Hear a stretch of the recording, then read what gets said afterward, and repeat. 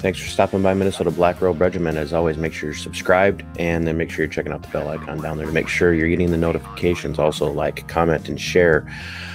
Over the weekend, starting late last week, talk was that there was going to be some compromise in Minnesota to get a budget passed. Part of what was hanging on that was the governor being willing to give up his peacetime emergency orders. Excuse me, peacetime emergency powers.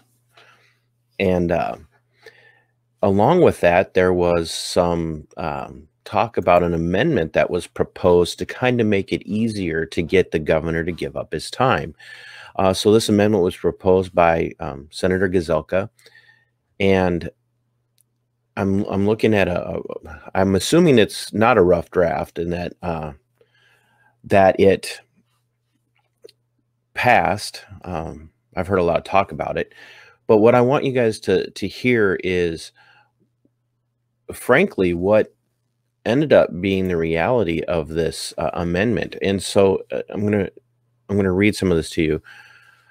Rollback of pandemic-related fines and penalties, license reinstatements, notwithstanding Minnesota statute section 12.45 or any other conflicting provision of an executive order or law to the contrary, the maximum penalty for a willful violation of an executive order issued during a peacetime emergency related to the COVID pandemic shall be a misdemeanor and a fine not to exceed $1,000. Any fine levied and collected for a violation of an executive order issued during a peacetime emergency in excess of the maximum fine amount provided in this section shall be reimbursed to the person or entity fined for the violation by the applicable board or agency in any amounts in excess of $1,000 as soon as practical following enactment of this section.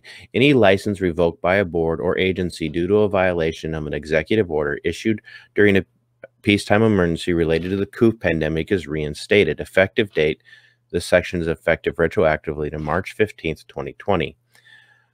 Termination of peacetime emergency. Constituent and consistent with Minnesota statute section 12.31 subdivision 2 paragraph B, the peacetime emergency declared by executive order number 20-01 issued March 13th, 2020 is terminated.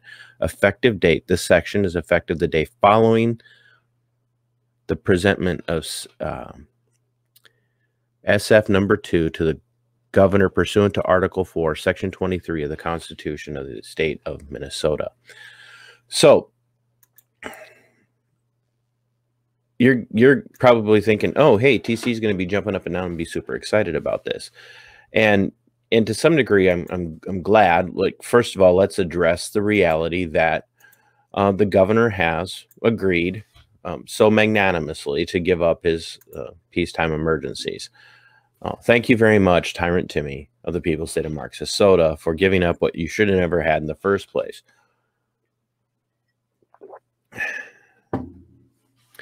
And we're still going to have the gentleman, the Republican who authored the bill that allows for peacetime emergency powers to go to the governor. He's still going to be coming on the show. We're going to be having a conversation, it's going to, back and forth on how he feels about it, why he defends it still, and what problems he sees with it now. So we'll be seeing you, Duke. But here's the issue. If you look at how this is worded, it doesn't do anything at all. It doesn't do anything at all for the people like the Lisa Hansons and the Larvita McFarquhars and the Lisa Monet Zarzas and the Jane Powells and the Bruce from the Poorhouse and all the other small businesses, especially the mom and pop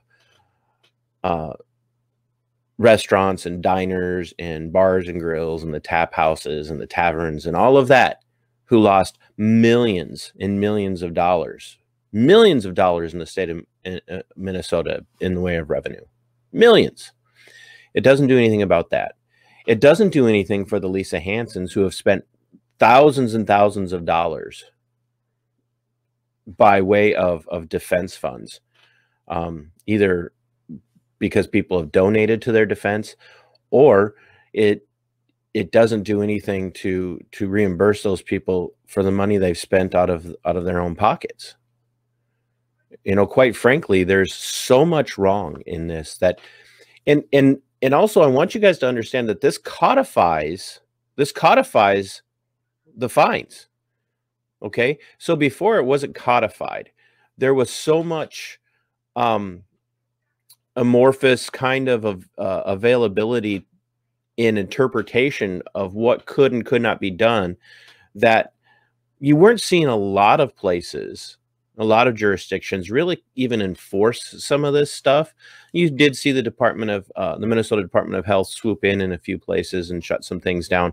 But when you take the case of Lisa Hanson of Albert Lee, the Interchange Coffee and Wine Bistro, you take Lisa Hanson and you look at what she's gone through now for, let's just say, starting in December, just the persecution of Lisa Hanson.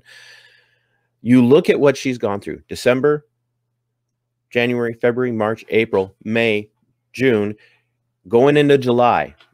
Okay, 8 months. 8 months, folks. 8 months. Lisa has been looking at fighting criminal charges, and she's now, not only has she been charged with violations of the governor's executive order, she's also now been charged with public nuisance, which is outside of the purview of what this codification of the COOF fines do. This is a ridiculous predicament for people like Lisa and others. It's absolutely ridiculous. We are in a situation where you take Senator Paul Gazelka, who I'm going to give him the benefit of the doubt and assume that he believes he's doing good for the people of Minnesota. And so he compromises with Tyrant Timmy, the People's State of Marxisota, and he says, sure, we'll grant you this. If you agree to give up your peacetime emergency powers, we will grant you this compromise. We'll make this concession, and so it allows fines to stay in place. And so now let's just look at the Larvitas and the Lisa Monet Zarzas and the Jane Mosses, and now especially the Lisa Hansons. So not only is she still on the hook for any fines up to $1,000, and she's also on the hook for all of the legal defense, all of the money that she's out of pocket. She's out her lost income, and she's still fighting legal battles. So now the governor, and we'll get to that in a minute. And so now the governor's giving up these powers effective August 1st, and Lisa's still in a fight for her life. Why? Why does Lisa have to continue to be in a fight for her financial well-being? Why is that necessary? So look, people in Minnesota, you have got to wake up. You've got to realize, you have got to understand that this is going to continue to stretch on for a lot of these people. And so just because you think this is over, just because you think that this is done, doesn't mean that it's done. Like, this isn't just about you. And I'm an individualist, okay? Everybody knows that. I'm an individualist. I'm a volunteerist. But when these things affect people who are on your side, people who you like, people who you get along with, people who you agree with, whether you like them or not, when they're still in this fight, so are you. You should be too. Do not think for a minute that this has gone away, because it hasn't. This hasn't gone away. Lisa Hanson is still in the fight of her life. She could still lose everything. Not to mention the fact that there again, as I've already reported in one other situation, and as I predicted would happen, they came for Lisa's property. Because Lisa had the audacity to be a good renter and was renting her building where she spent thousands of dollars on to renovate and to fix up and make it usable as a bistro. She's now out all that money. She still has to pay the electricity and other upkeep on that while she's fighting all of this. Her business isn't open. It got shut down because all of her stuff was stripped from her. And now she's going to have to jump through hoops to get any of that licensure back. And to what end? Because now the city of Albert Lea is trying to force her out of the lease.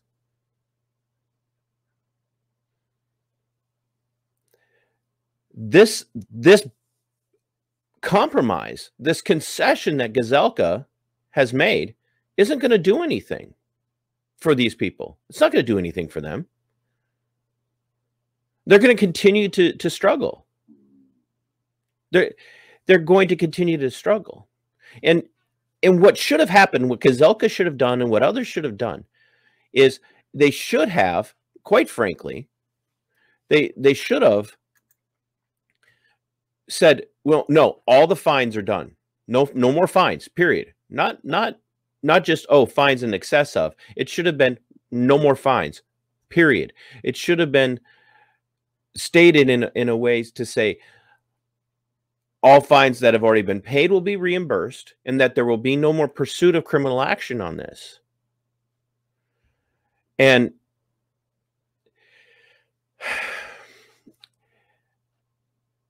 had they insisted on that, the governor wouldn't have agreed to give up his executive power or his peacetime emergency powers. He wouldn't have. Why? Because he wants to make examples of dissidents. And Gazelka's okay with that as long as Gazelka gets what he wants, which is to look like he's doing his part. I was having a conversation with somebody, and they said, well, what's your take on this? How do you see this? And I said,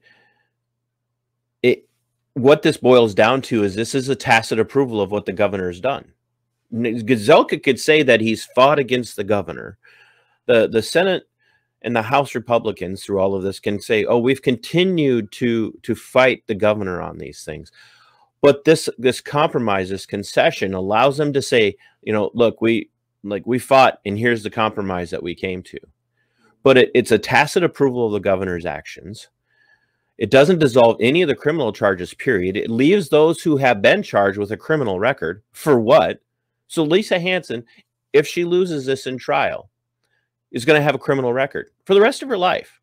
Granted, it's a misdemeanor, but it's a criminal record. She has something on her record. And people could say, oh, she's a criminal. Look at what she's done. And it doesn't do, as I've already said, it doesn't do a damn thing to reimburse them for the thousands and thousands and thousands of dollars that they've spent to fight. And it ultimately doesn't do anything to help those people who have lost millions or even several thousands of dollars in income, of revenue. What happened is that Gazelka, along with all of the other rhinos, have compromised on the backs of the American people, the people of Minnesota, who have been saying from the get that this is no good. This should not be happening. That it shouldn't be happening. As always, the rhinos sell us out. The rhinos sell us out. And keep in mind, too, that the argument is, well, he's agreed to give up his emergency powers, his peacetime emergency powers. Okay, fine. But he's not giving them up until August 1st. That gives him the entirety of the month of July and what remains now of June to come up with, or if you will, trump up an excuse on the 1st of August to just reinstate his peacetime emergency powers. Keep in mind that there is a new strain of the coof out there that everybody not everybody, but everybody in the know is freaking out about this Delta strain of the COV. Well, they're very upset that this is going to be, and the CDC is already ordering, or not ordering, but already suggesting that even people who have had the COV jab need to be masked back up, and that we need to be back to shutting down, and that we need to be back to social distancing and all of that, because this new strain is super dangerous. Just like the first few strains are super dangerous. And when you point out that it wasn't nearly as bad as they tell you it was going to be, they say, well, that's because we did all these extreme measures to save everyone's lives. And like, no, it's just because it wasn't that bad. Governor Walz is not done with us. Paul Gazelka will continue to use us as a bargaining chip, so that he can keep his cushy little position in the House, or excuse me, in the Senate. And ultimately, there's about a handful of people in the House of Representatives who are genuine, constitutionally conservative members of the House of Representatives who are really interested in like fighting for us, and they can't even hardly get along themselves because Eric Mortenson's too outspoken for them. And he's, running around like rocking too many boats, which, if you ask me, is an effective way to do things when it comes to, the House and the Senate. Like when they can compromise, when they can, meet in the middle is always a very dangerous place for us, because the middle is where the fissures form. And when the fissures form, there's a crack. And when the cracks form, there's a fault line. And when there's a fault line, the people who get caught in the ensuing earthquake, when that fault line finally separates, are the people of the state of Minnesota. The politicos don't get caught in that, because they see the earthquake coming. They just don't bother to warn us when the seismographs are going off. Paul Gazelka threw every one of the hardworking entrepreneurial types who have lost thousands and thousands into the millions and millions of dollars in the state of Minnesota under the bus. He sacrificed the Lisa Hansons. And so instead of pushing this the way he should have, instead of pushing on this and saying, no, all the fines are gone, all the criminal penalties are gone, there will be no criminal penalties, there will be no criminal records, there will be none of that. And the state's going to reimburse them for all of the money they had to spend out of their own pocket to fight the state. He threw them under the bus. And why? Because he wants to be seen as not shutting down the government. Well, I got news for you. You want to know who's better served if the government shuts down? All of us, Minnesota. All of us. Let the government shut down. Let them shut down. Or better yet, stop paying them, period. All of them, even the ones I like, stop taking money. Let them shut down. And let them stop taking money.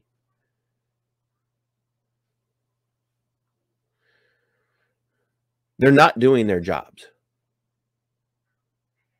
None of this is in the best interest of the people. And the governor still has the power to enact a peacetime emergency in all of this. He's just going to let go of his stuff from 2020, and he'll just reinstate it when he feels like he needs to. And they'll use the new variants to justify it. And nobody in the House or the Senate's going to stop him. They won't stop him, because ultimately they can say we fought, but we didn't have the numbers.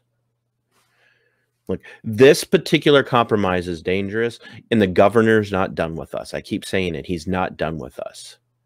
Whatever way he can play this, however he can play this to make himself look good for the 2022 election cycle, that's what he's going to do. And unless we field an outsider who's not in it to play politics, and genuinely field somebody who is an actual outsider, and that means no Scott Jensens, but somebody who is an outsider, we're toast. Walz will remain in office. And they might even flip the Senate. Not necessarily through lawful means, but this is Minnesota after all.